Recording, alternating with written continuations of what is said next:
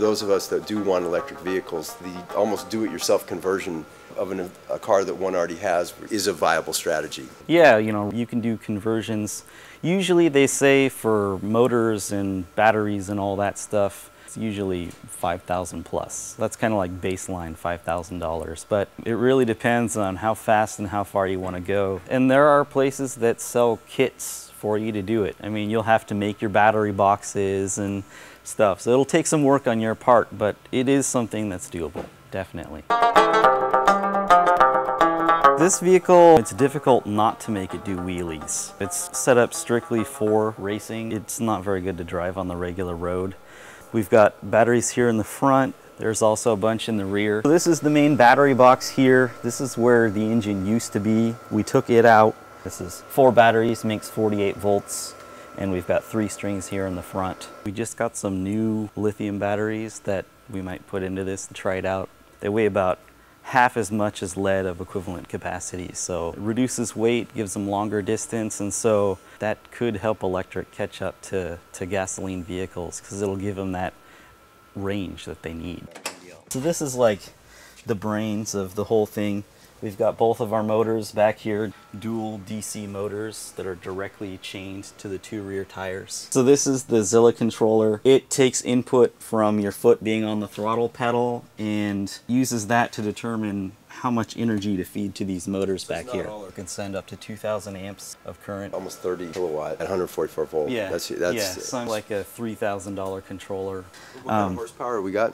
These are 11-inch DC motors. They're about 20 horsepower each. The thing is, it's hard to judge electric horsepower versus gas horsepower because gas are rated in peak and electric are rated in continuous.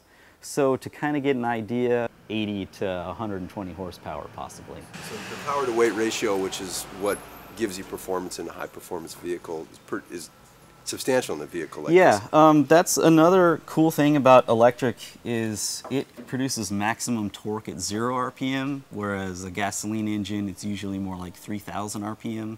So this gives you the most power it can right off the line, which really lets you accelerate faster than a lot of other things. It'll throw you back pretty good then? Slams you back, pops the wheels off the ground.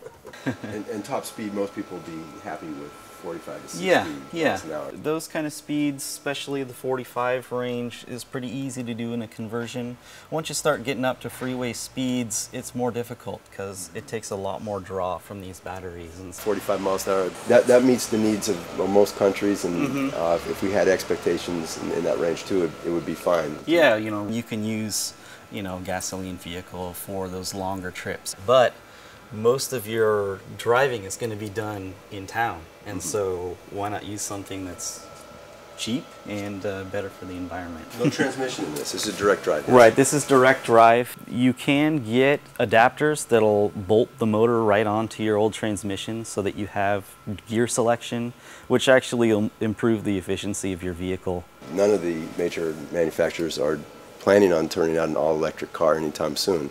And even if when they do, companies like Phoenix or Tesla, they're only going to be turning out 300 cars a year. That's not going to even touch the demand market. Right. So there will always be something for conversions. Yeah, until those companies start really bumping up production and make it affordable for people, that's another big thing is they're so expensive right now because they just aren't producing the numbers they need to bring the cost down for them. And people already have their capital investment in vehicle that maybe they can't afford to run it at $4 a gallon gasoline for these trips to town that may only be 7 to 20 miles range round trip. Right, yeah.